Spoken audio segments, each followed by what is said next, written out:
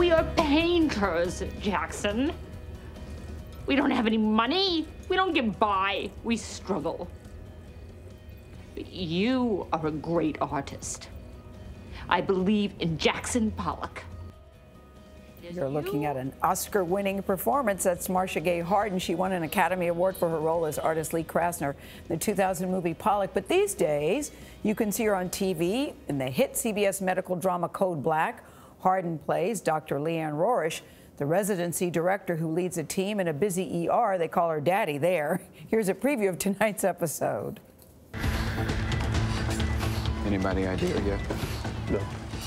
Decreased breath sounds on his left side. Fast shows fluid on his left lung. Let's get it ready for a chest tube. Hey, guys, this is Congressman Reeves.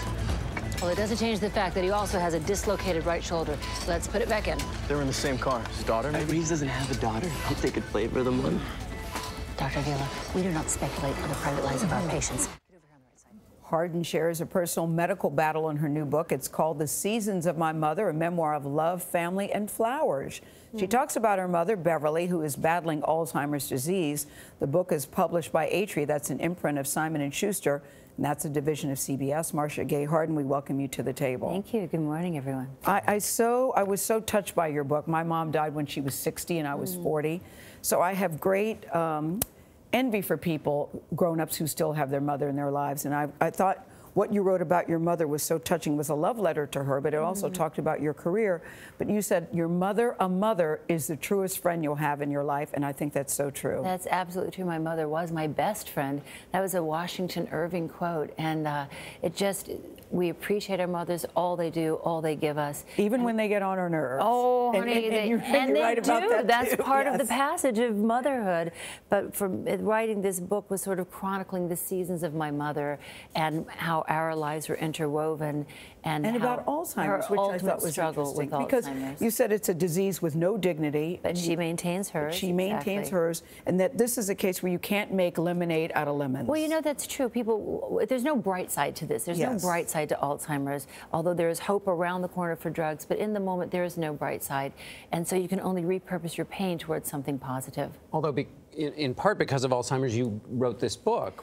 That was the repurposing of the pain towards something positive. What did you discover, or was there something did you discover in the intentional act of writing that was a revelation to you? I think it was the opportunity to reflect on who my mother was and therefore who I am. And there was one passage in it where I talk about my mother's, what I assumed was passivity. My mother would always say, if you can't say something nice, don't say anything at all. So I thought that was passivity. And as I got older, I thought that wasn't passivity, Marcia Gay. That's called reserve. Sometimes you don't need to throw your negative opinion out and correct all the wrongs. You should speak truth to power, but sometimes there's a way of speaking truth to power that has more diplomacy than criticism in it. And that's one thing I definitely learned from my mother. Yeah, restraint is a powerful model. Restraint. What about as a not mother? My strong point. Right? What about when you became a mother, reflecting back on, you know, did you have that normal experience we all have when we become parents, which is, oh gosh, I guess mom was right. Mom was right. Every day, my mother was right.